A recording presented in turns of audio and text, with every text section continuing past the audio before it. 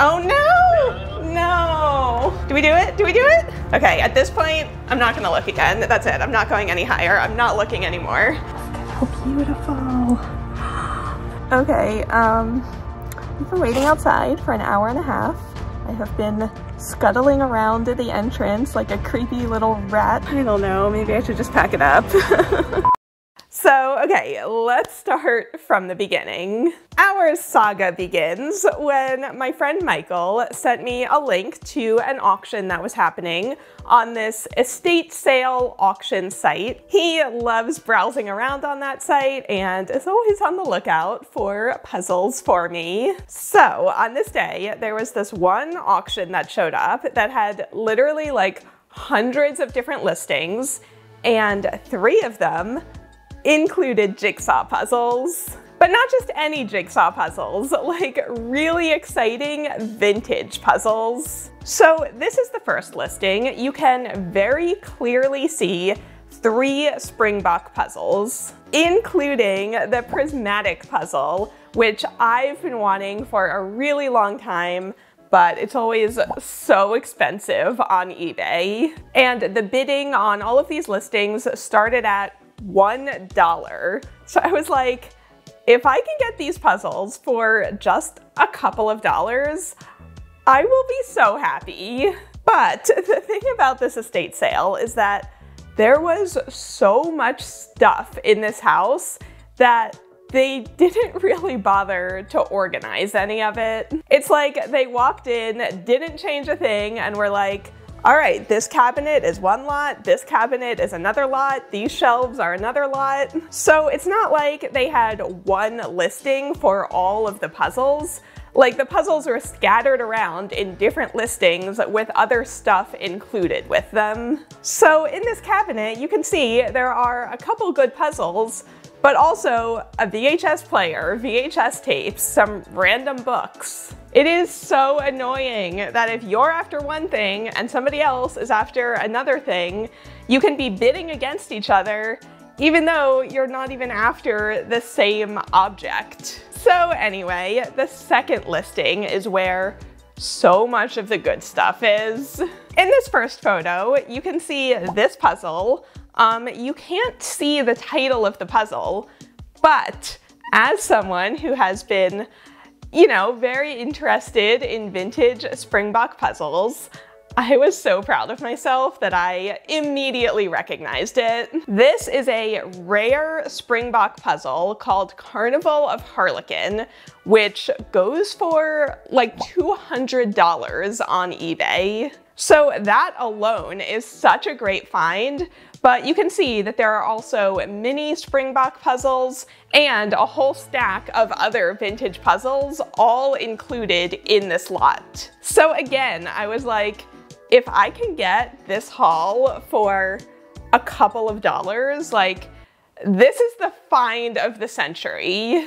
Oh, and clearly the people who ran this estate sale did not know what they had, because they call out this cootie game, which is not valuable, and they completely ignore all of the super rare puzzles. And then finally, there was a third auction with some Liberty puzzles and other wooden puzzles. Now, my focus in collecting is not on wooden puzzles. I tend to focus on cardboard puzzles from around the 60s to the 80s. So I was like, all right, if it stays cheap, I'm happy to bid on it, but that's not the one that I'm super focused on. So, okay, the bidding was open for a week. I put in my top bids of like $15 each, and then I just kept checking throughout the week, and there was no movement. So I was getting so excited that I might get this huge haul of incredible puzzles for like dirt cheap. But oh, before we watch the next clip, one quick note about how this auction works. You know how on eBay there is a set end time for the auctions, so you just have to get in your bid by that time, and then whoever is the highest bidder gets the thing? Well, on this site, if you put in a bid within the last 2 minutes, it automatically extends the bidding for another 2 minutes. So that means that if you have 2 people who really want the same thing, they can just keep bidding against each other endlessly until one person gets priced out. So, okay, it is the final night of the auction, the final like 20 minutes of each of these auctions. My friend Michael was actually putting in the bids for me since he already had an account on the site. So in this clip you're about to see, we're on the phone together and you'll just see what happens. Okay, I'm recording. Oh my god, it's up to $47 now. Yeah. Do I want to do it? Well, now it's past the $50 mark. But I didn't really want to spend $50 on this one. Now it's up to $75. What? Yeah, these have really exploded over the last few minutes. What's kind of funny about this auction site is that they don't usually do this. Meanwhile, no movement on the other auctions. We're at 4 minutes. But this one didn't start jumping until right at the very end either. I think I might put in the bid for each of those a little bit before the 2 minutes comes up so that it doesn't automatically trigger the extension. If you want to put in 50 for each of those, that'd be fine. Oh, no. Oh, there it goes. No. Oh, okay, the Liberty one finally ended at $94. I put $50.95 okay. on the auction number 383 with the 3 circular spring box. And we are losing the one that says Cootie Game. You can put in 70 on that one. Just do it. Oh no. Yeah, I really want this one. Put in 120. Just do it. Just do it. All right. Okay, so we're winning on both of these at the moment, right? Yes. Okay, I'm not going to look. I just can't even look. And for like 30 seconds, I'm not going to look. Stop. No. Oh man, they really want that. Do I want to spend 131? I mean, if we're going all the way out there anyway. Well, it's also worth noting there is a buyer's premium. So if we put in a bid of 140, then it's really more like closer to $160 after the buyer's premium. Oh my god, it just went up again. And it went up again. 20 seconds left on the 3 Springboks. Okay. This is so stressful. 10 seconds. 9, 8, 7, 6, 5, 4, 3, 2, 1. Do we do it? Do we do it? Checking. I'm literally shaking. Oh, that's a really good value on those. Okay, can you put in 150 on this one? Yes, I can.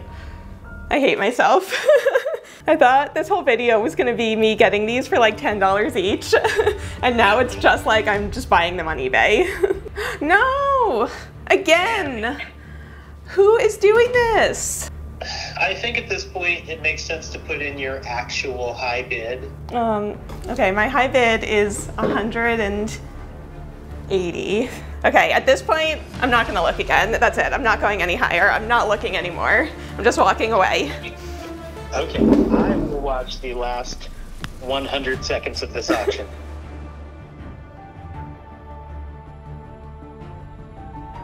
What if they show up at the same time as us and then I find out who they actually are, like when we pick them up? I think we will. I think this is all going to be picked up in the same window, if I remember correctly. Ah! I tripped over my microphone. Oh no! No! No! No, I can't go any higher. I think I need to just let them have it. There are some really good puzzles in there. So who's bidding on this lot for $200 now? What did they see? Is it just this one puzzle that they also recognize? I don't know, because I looked up, the thing about that particular puzzle is that I couldn't tell what it was. So that was the one that I couldn't look up, right? Like yeah. The other ones, like I was able to look up Jungle Birds and Ain't Love Grand and the Grand Tour. So somebody else must just know what this puzzle is and see that it goes for like $200, and so they're paying $200 for the lot to include that. I can't, I don't want to spend over $200 on just one lot of puzzles. I can't do it. I already have so many puzzles that I spent so much money on recently. Yeah, that too. All right, they're gonna have it. 4, 3, 2, 1. That's it. We lost it. We didn't get it. I didn't get that puzzle. And it ends at $190. That is steep.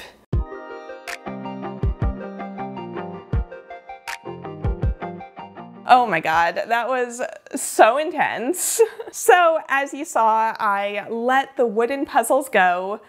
They sold for $95, which is still a really good value because even just a single Liberty puzzle can easily cost that amount or way more than that. So getting 2 Liberty puzzles plus other wooden puzzles, like, that's a really good deal. But the big auction, the one with the Carnival of Harlequin, I guess somebody else must have recognized that puzzle or recognized something else in that cabinet of value, because I thought for sure I was gonna get it for so cheap.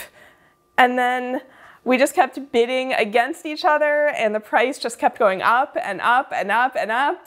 It ended up selling for $190. And honestly, once I got there and saw everything that was inside, I should have kept bidding. Like, it's worth way more than that. But when I was expecting to pay like $30 and then suddenly in the heat of the moment, I just have to decide if I'm willing to spend $200, like, it was too stressful. I just had to stop. But I did win the auction with the prismatic puzzle. So luckily, this one was not as much of a bidding war. My final price that I paid was $28 plus a little bit of extra fees added on. But to get all 3 of these puzzles for essentially like $35, such an incredible deal. Hi guys, editing Karen here. So I realized watching this video back that I spent a lot of time talking about money and the value of all of these puzzles, but I also just wanted to acknowledge the woman who lived in this house and collected these puzzles. Clearly, she loved puzzles and had very good taste in puzzles. I don't know if she passed away or if she was just like downsizing and moving somewhere else. But if she did pass away, it is so awful that a family lost their mother, their grandmother, their sister, like whoever she was. As excited as I was to potentially get access to this puzzle collection, like, I would so much rather her family have gotten more time with her. So I'm gonna get back to the video where I do get even more detailed about the value of all of these puzzles, which I think is interesting from a collecting point of view. But I just wanted to take a moment to acknowledge the woman who collected them in the first place. I hope that wherever she is happy that 3 of them went to someone who really appreciates them. So, okay, we won that one auction. We had to go out there to pick up all of our stuff. The pickup day was the following Saturday. And unfortunately, Michael and I are like the only 2 people in LA without cars. So we had to call a Lyft to get out there. We got picked up in a Tesla, which was fun. So we get there and we already see people just hauling out boxes and boxes of books. When I tell you there were so many books in this house, we saw 3 separate people entirely fill up like full-size SUVs just filled with boxes of books, and there were still more in the house. Anyway, the day started off great because I immediately got recognized by a viewer, which was really nice, and he actually gave me a puzzle from his lot of books that he had bought. I'm pretty sure I think it was this puzzle, which is not really anything special, but it was just really kind of him to recognize me and give it to me. But then it was our turn to check in and go into the house and pick up all of our stuff. You're not allowed to leave anything behind. You have to take everything that is in that lot with you. So while we were in the middle of packing all of that up, I may have taken a little peek at the big puzzle lot, which was in the cabinet right next to ours. Oh man, there are the puzzles. Yes. A little bit of tape. It's so pretty though. Ooh, I've never even seen this one before. I couldn't even tell what this was online. Here we go. Ah, it's dirty. Ah, gross. Ah, there's spider webs. Gross. There it is. The one that I came for. It's so pretty. Oh, I can't wait to find out if all the pieces are here. This one is not quite as interesting. And any more puzzles? I think that might be it on the puzzles. No! I was hoping there'd be something secret in here.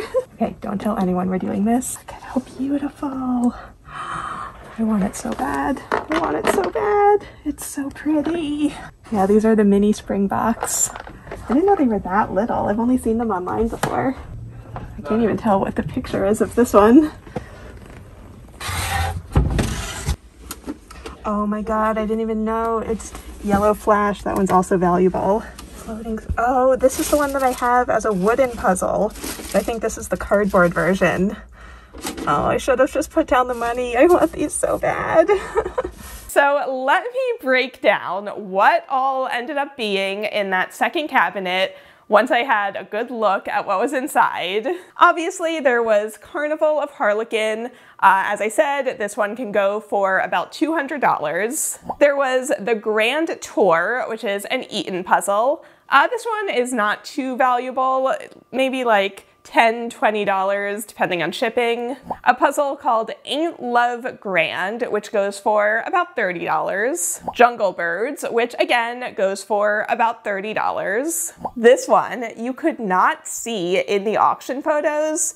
When I saw that that was in there, I was like, oh my god, what a find. What a find. This is Yellow Flash. I do already have this one, so I wasn't as upset about losing out on that particular one. But on eBay, if it's complete, it can go for anywhere from $60 to $100. Okay, this is the one that I was really upset that I missed out on. You can like sort of recognize it in the listing once you know what you're looking for. This is Floating Spectrum from Springbok. And if it looks familiar, it's because I already have the wooden version of this puzzle. And so I would have loved to have also gotten the cardboard version to go along with it. But on eBay, it goes for $90 to $200. Even incomplete, it can go for $50 to $70. So then there's this giant poster puzzle.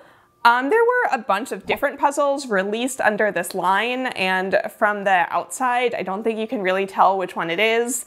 And I didn't really make a note of that when I was there. There's one on eBay for $35 right now, so we'll just say it's worth around there. I just really don't know if the other ones in this series are any more or less valuable than that. There's also this City of Cincinnati puzzle, which looks like it goes for around $30. And then finally, the mini Springboks. Now, some people love collecting these.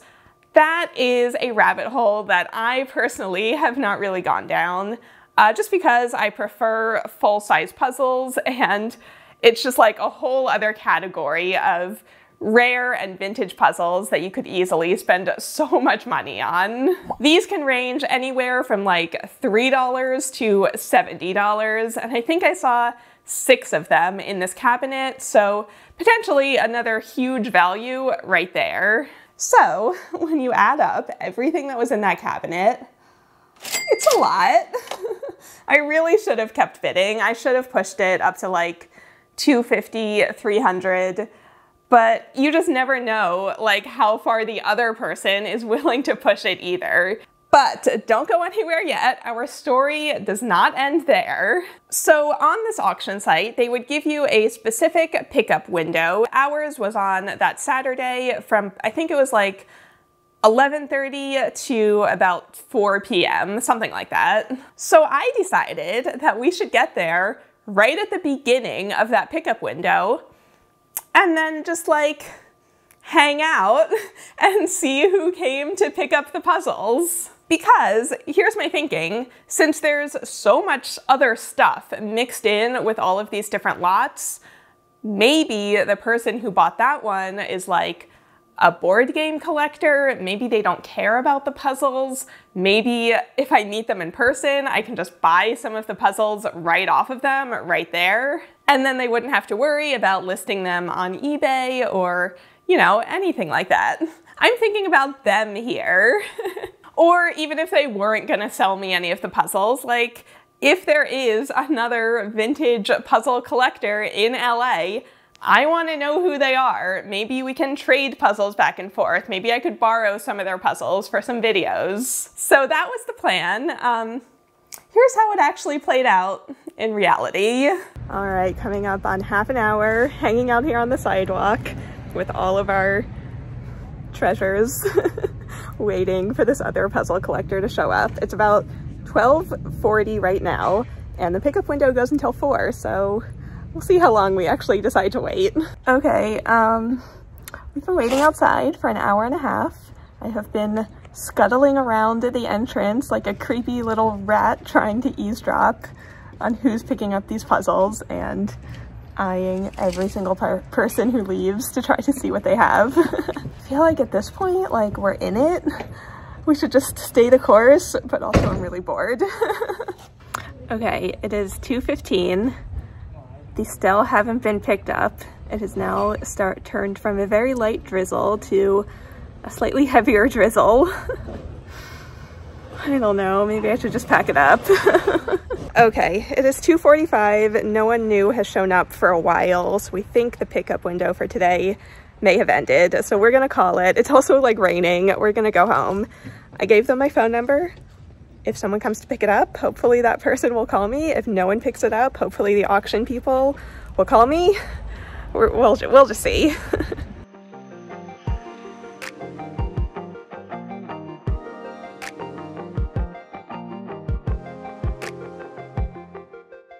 So after waiting around for hours, getting like sunburned, getting rained on, nobody ever came to pick up the puzzles. There was another pickup window on that Sunday, so if they bought multiple things at the auction, maybe they showed up on Sunday and just picked all of it up together. But it was pretty far from my apartment, so I had stuff to do. I just couldn't go all the way back out there and spend another full day hanging around outside this estate sale. Also, I'm pretty sure everyone there thought I was crazy. I was asking everyone if they were there for the puzzles. I did give the guy with the clipboard, the guy in charge, I gave him my phone number and I was like, if someone shows up for these puzzles, please tell them to call me. Or if no one shows up for these puzzles, please call me and I will happily come get them. But it's been about 2 weeks and no one has called me, so I don't know who bought them. I don't know who I was bidding against. This part of the story, it's a little anticlimactic. I do have eBay alerts set up for all of those puzzles, so if they do start showing up on eBay, you know, I'll know about it. But so far, absolutely nothing. Okay, but let's take a look at everything I did get. Let's do a little haul. So first up, we've got this vintage Springbok puzzle called Myth and Fact in the Zodiac. Super cool picture there. This is from 1965. So this one, I looked it up on eBay. It goes for maybe $25 to $40. So pretty good deal on that. This one is so beautiful. This is the vintage butterflies puzzle. This one is from, there it is. This one is from 1966. And they tell you what species, what, what's the word? What type of butterfly all of the butterflies are. This one can go for around $70 on eBay. So really great to just get it, you know, packaged in with all the others. And then of course we've got prismatic I think I'm gonna do an entire video next week where I solve this one and find out if any pieces are missing. So I will tell you more information about this one in my next video. There was also this puzzle in that lot. So this one is not particularly like vintage or valuable. To be honest, I don't think I'm even gonna do this one. I think it's gonna go straight into the giveaway pile because the colors are just so drab. Like, this is not my type of puzzle. As I said, I got this one from a viewer in line, so I'll probably solve this one over Christmas and then put it into the giveaway pile. This one I also got, I think, from someone that we were talking to, and I wasn't really sure I wanted to accept it because I don't really do, okay, jumbo pieces. Take a look at how jumbo these pieces are. Look at that. Each one is like the size of my hand. I don't know what I'm gonna do with this, but you know, it's a puzzle. And then besides that, we also got a VHS player and some VHS tapes with like old basketball games recorded on them. There were these random wooden plates, which are actually pretty nice. I might clean those up and use them. Some random books. We looked up all of these. Nothing is really valuable. These, unless you have like the entire series, it's really not worth anything. Some old yearbooks, which we looked up if anyone famous was at this school that year, but they were not. And then just some random stuff, a National Geographic, an atlas, a drawing pad with nothing in it. So, you know, not a great haul besides the puzzles, but these puzzles more than made up for that entire adventure.